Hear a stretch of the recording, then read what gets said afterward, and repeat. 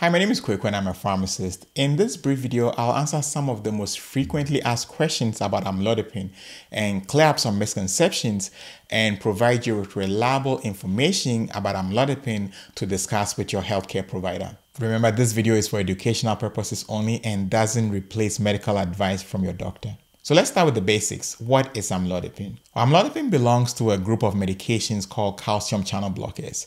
It is used primarily to treat high blood pressure and a form of chest pain called angina. Amlodipine works by relaxing blood vessels throughout the body, making it easier for your heart to pump blood. Now, this reduces blood pressure and improves blood flow to the heart muscle. It is typically prescribed in doses ranging from 2.5 milligrams to 10 milligrams once daily. When should I take amlodipine? While amlodipine can be taken any time of the day, consistency is key. Taking it at the same time daily helps maintain steady blood levels. Now, some people may prefer an evening dose since any potential dizziness may be less problematic while they are sleeping. Amlodipine can be taken with or without food, making it convenient for most schedules. What should I do if I miss a dose? Well, if you remember within 12 hours, take it immediately. However, if it's closer to your next scheduled dose, skip the missed dose and continue with your regular schedule. Never double up on doses to compensate for a forgotten pill, as this can increase your risk of side effects like dizziness and low blood pressure. How quickly does amlodipine work? Well, people often expect immediate results, but amlodipine works gradually.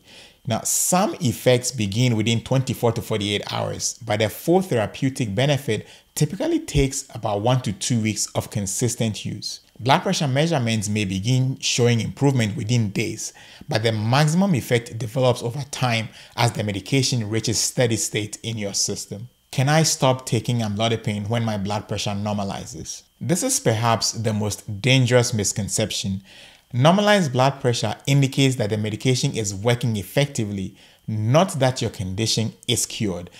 Stopping abruptly can lead to rebound hypertension, a dangerous spike in blood pressure that can be higher than your original readings. It's always important to consult your doctor before making any changes to your medication routine. Is ankle swelling from amlodipine dangerous? Now, this is a phenomenon called peripheral edema, which is the swelling in the ankles.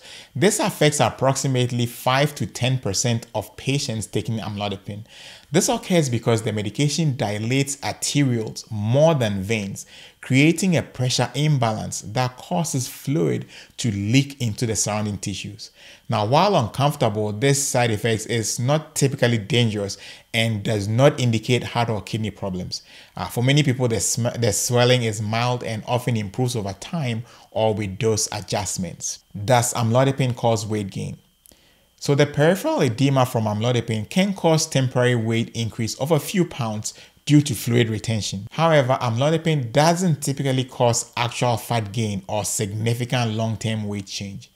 If you notice substantial weight gain while taking amlodipine, definitely discuss with your doctor, as it might indicate an unrelated issue. Can I drink alcohol while taking amlodipine? So alcohol can enhance the blood pressure lowering effect of amlodipine, potentially causing dizziness, lightheadedness, or fainting, especially when you first start taking the medication.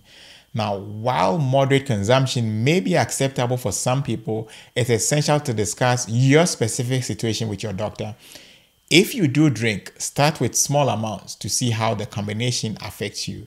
Ideally, I would recommend not drinking, but hey, if you have to, just be cautious. Can I take over-the-counter medications with amlodipine? Certain over-the-counter products may interact with amlodipine. NSAIDs, like ibuprofen, may reduce its effectiveness and potentially elevate blood pressure. Decongestants in cold and allergy products can also raise blood pressure.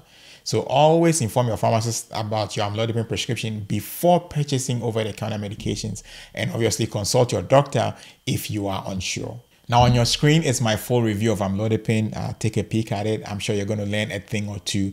Thank you for staying through, and as always, stay blessed and catch you on the next video.